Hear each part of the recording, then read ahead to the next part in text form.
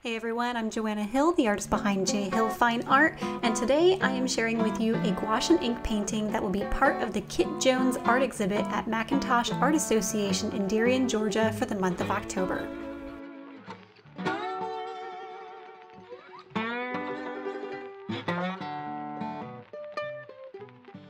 The Kit Jones was originally built on Sapelo Island, Georgia in the 1930s.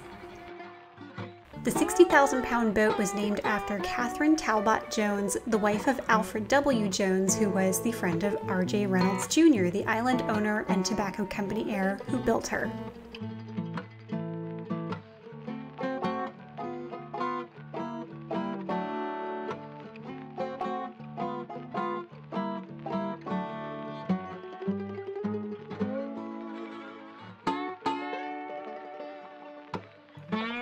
The Kit Jones had performed many jobs in her lifetime. She served as a tugboat, a ferry, a freight hauler, and a fireboat for the U.S. Coast Guard in World War II.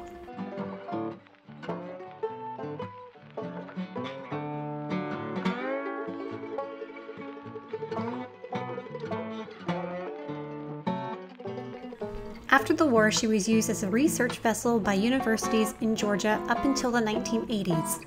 In 1985, she was acquired by the University of Mississippi and moved to Biloxi for the next 25 years, where she continued as a research vessel in the Gulf Coast waters.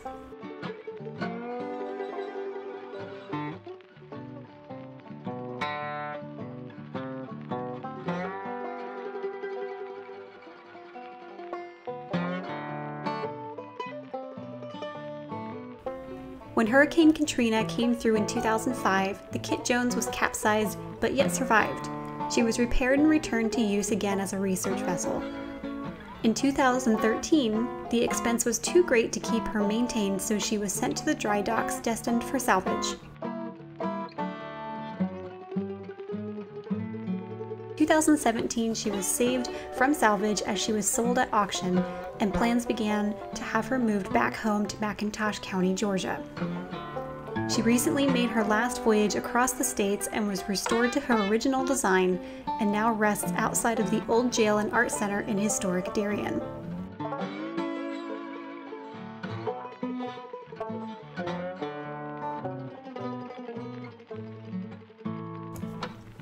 For a more detailed history of the Kit Jones, you can go to georgiatrust.org.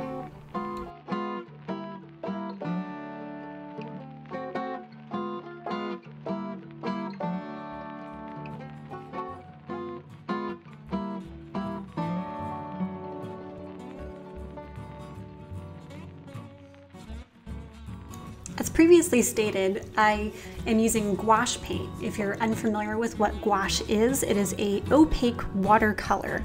It's a water-soluble painting medium.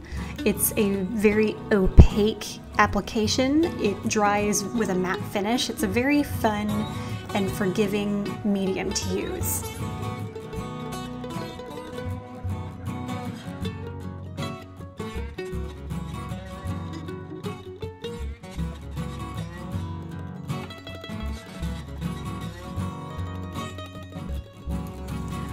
Gouache has been around for decades, and it's been very popular among illustrators and comic book artists and magazine artists before digital photography because it was so easily photographed.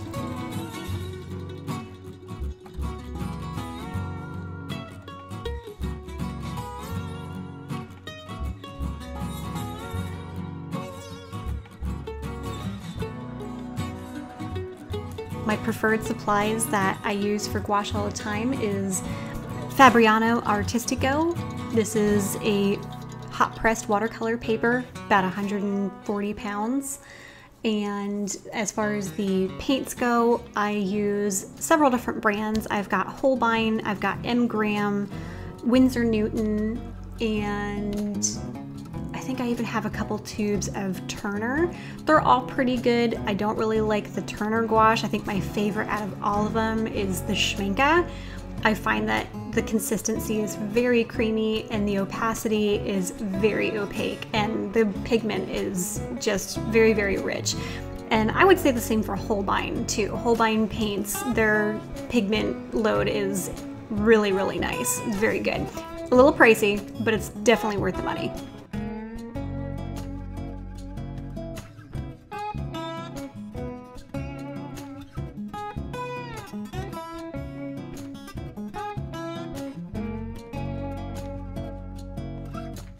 Now, as far as my process, I usually will sketch out my design on a separate piece of paper, and then I will go over it with pen and ink. So I like to use Micron pens a lot. They're archival and they are waterproof, which is super important because you don't want to put a water media on top of a ink that's just going to run and bleed when it gets wet. So very important. So I will outline my drawing and then I will retrace it onto my watercolor paper. I'll use a light box, or sometimes I will use transfer paper. That way I can keep my painting surface very clean, especially if I want to have just a plain white background or, you know, something that's relatively light. I really like to enforce cleanliness in my pictures. I try to strive for good craftsmanship, so I try not to smudge anything, and I try to put something underneath my hand. That way I don't, you know, get my dirty hands all over my paper. If there's one thing that wrecks someone's picture is having a smudge somewhere in negative space where it doesn't belong. It's a very common mistake for beginners, and it was one that I really struggled to overcome. When I was in high school, I always got dinged on my craftsmanship because I wasn't very careful about where I was putting my hands, or also how I was storing my picture in between the times that I worked on it. Once I've got my line drawing transferred onto my painting surface, I will redraw everything with the ink. That way I can actually see my line drawing underneath the paint. Even though the paint's very opaque, sometimes you can still see a faint line of that ink, and you're basically making yourself a coloring page. So I will then go and find my darkest values. I'll try to color match at the local color. So in this case, when I started with the bottom portion of the boat, I very carefully chose which red to use. And the best thing I did was I swatched all of my gouache paints, which gave me a small library of what colors I had available. And you can do this, and I totally recommend doing this, is making a swatch straight out of the tube and then make another swatch next to it, mixed with white and then also mixed with gray.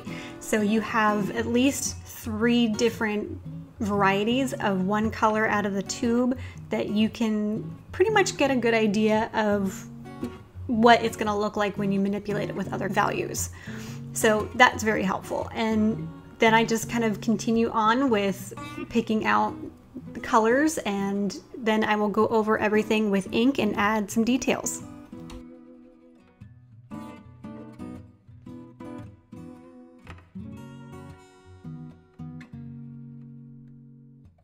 McIntosh Art Association will be hosting an art exhibit for the Kit Jones during the month of October. If you are local to Southeast Georgia, you should go check it out.